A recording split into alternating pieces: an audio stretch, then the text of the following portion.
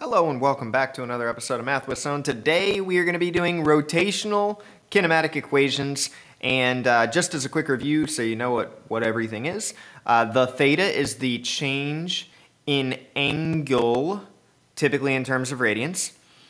The W is actually the velocity, the angular velocity, and that W symbol stands for omega. And then this thing that looks like an A is alpha, and it stands for the angular acceleration. T, of course, stands for time, and the I's and the F stand for initial and final. Okay, so we got a few examples to get through, and then we'll be done. Let's do this. Okay, so our first example is going to go over something that happens a lot with these types of problems, and that would be that sometimes the information provided is just not in the right format. For two things here. First off, it's in terms of minutes, both 800 revolutions per minute and 500 revolutions per minute, and even revolutions. We want to think of this in terms of angles, not revolutions. So we need to convert the 800 revolutions, or 800 spins around a circle, and turn that into how many degrees, specifically in terms of radians, that actually is. Okay, so we're going to do that first. We got 800 revolutions every single minute. Well, if you have 800 revolutions every single minute, each revolution is one spin. So if you multiplied that by 2 pi, you would be able to figure out how many, what would be the angle that would happen every minute. But we don't want it in terms of minute, we actually want it in terms of seconds. So what would be the conversion to go from minutes to seconds? Well, that would mean that you would take every minute and you divide by 60. And if we do that, if we do 800 times 2 pi over 60, you end up with 80 pi over 3 radians per second, which is the real omega, or angular velocity, that we would need, okay? So that's our first angular velocity. If we do the same thing with the 500 revolution times 2 pi over 60, you would end up with 50 pi over 3 radians per second. It's probably a good idea to write rad rather than r, because then you might think it's radius. And last but not least, if you have 60 revolutions, how big of an angle is 60 revolutions? Well, 60 revolutions, each one of those revolutions is one way around the circle, and one way around the circle is 2 pi in terms of radians, which means we have gone 120 pi radians, and that would be kind of like saying, I don't know, that's a lot of degrees. That's like a few thousand degrees in terms of like normal 360-degree increments. Okay? So those informations are going to, these three values are going to be needed just so we can even start this problem. The thing that we need to figure out first is, what is the angular acceleration? Well, if we want to figure out the angular acceleration, we need to go back to the kinematic formulas and think, which one will we need? Okay, so out of these, which one would we need? So we have our beginning angular velocity, so that would be Wi. We have our final angular velocity, that would be the Wf. And we have the angular displacement. This is the change in angle. Okay, so we don't have time. We have final velocity and initial velocity. I pointed at the wrong things. And we have the angular displacement. If we're looking for acceleration, we don't want an equation with time. So that's going to limit which ones we would use. This has time, that has time. This one doesn't have time, this middle one, so we're going to use that. So it is going to be the angular velocity squared equals the angular initial velocity squared plus 2 alpha, the angular acceleration, delta theta.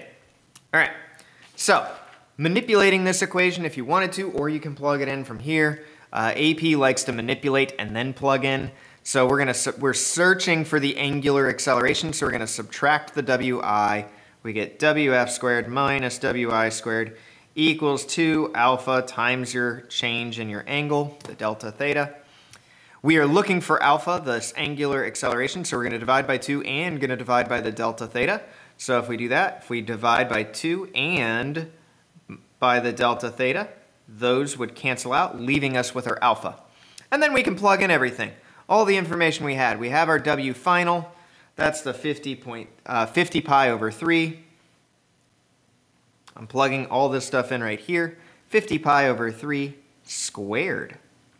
And that's in radians per second. Minus 80 pi over 3 squared, and that's in radians per second, divided by 2 times our angle that we have, which is 120 pi. You do all that, and that's in terms of radians. You square this, you minus the square of that, you divide by 2 times 120 pi. You do all that basic math in your calculator, and you will get negative 5.7 radians per second squared, and that would be your alpha and or your angular acceleration. Now ask yourself if that makes sense. It is negative, so that's a little alarming for some people, but think about it. We were going 800 revolutions per minute, and now we're going 500 revolutions per minute, which means we have slowed down. And if you have slowed down, you have decelerated, which is explaining why this is negative, okay? So I'm going to fill in the answer to that. That was negative 5.7 radians per second squared. And then I'm going to keep referencing all the other things that we had at some point. All right, how long does it take the wheel to slow down? Well, now that you have your angular acceleration, you actually have a lot of options. You could have done this problem first by doing everything here and just solve for time. But now that we have the alpha, you have the mobility and the freedom to choose a lot of different formulas, which I'm going to choose the easiest one because we have our WF, we have our WI, the alpha, the omega. We have that angular initial and final, and we have the acceleration. So I'm just going to use this one right here. If we do that, it would be WF equals WI. It's not W, but it's easier for me to say than omega alpha time.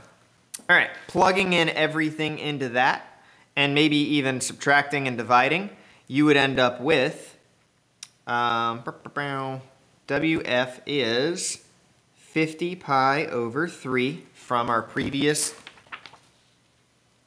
answer, minus 80 pi over 3 from our previous answer would equal what we just found out, negative 5.7 times time.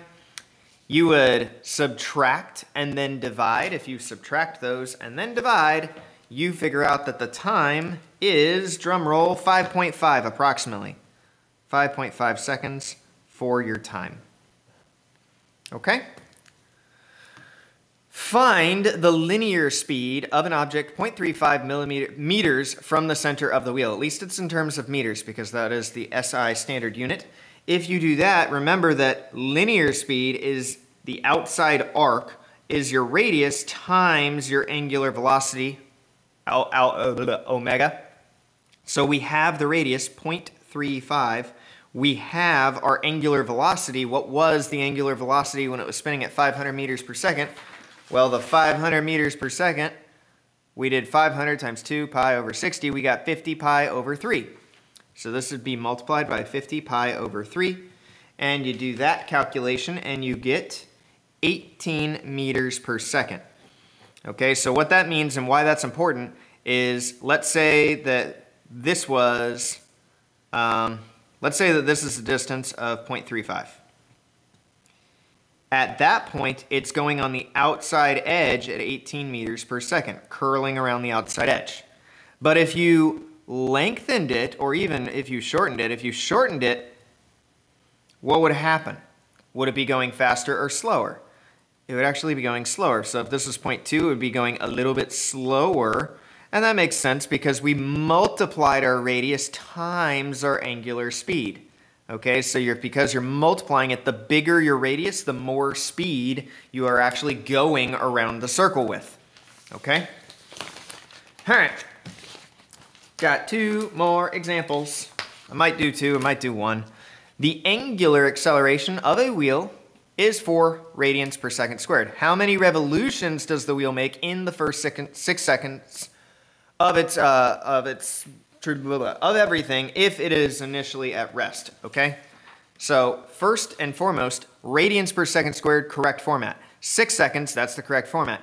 Our answer is going to be having to be converted because we're going to get our first answer and then we're going to have to convert it into revolutions. We need to figure out how many revolutions, which is very similar It relates. It is not actually the change in angle, but it relates to it. So we need to find something that has a delta theta. We need to find something that has a acceleration and a time. All right, well, let's look. We gotta find one. Well, hang on, what else do we know? Actually, I forgot. It's initially at rest. What does that mean about our initial speed? Is 0. So we also could use something with a WI. Let's see if we have a WI in here anywhere. WI, angle, alpha, looks like the top one to me. So I'm going to rewrite that for you. Delta theta will equal WI times T plus 1/2 alpha T squared. So our change in our angle will equal our initial velocity, which is 0. Nice. Times T would still be 0. Plus 1/2 alpha. What is our alpha? We were going at 4 radians per second squared. Times our time, which is 6. We do the math here. We do 6 squared times 4 times 1/2. You find out that the change in angle that you get is 72 radians. Now it is not asking for the angle. It is asking for how many revolutions it is. Well, remember that each revolution is equal to 2 pi. If each revolution is equal to 2 pi, we have 72 radians here. We need to figure out how many times that happened, and therefore we would divide by 2 pi to figure out how many revolutions that would be. So if you do 72 divided by 2 pi, you get 11.4 revolutions. All right? Do we want to do one more? Do we want to do one more? Looking at the last one, seeing if it has anything unique, and it really doesn't. It's just doing another example. If you want, I might do it in a different video, but this video is already 12 minutes long. This has nothing different in it than any of the others. It might use a different kinematic equation, but that's just using a different kinematic equation given what you have, all right? So I look forward to seeing you in the next one when we talk about torque on an object, which is taking the kinematics and actually applying some force to it, okay? I will see you then. Stay positive, my friends.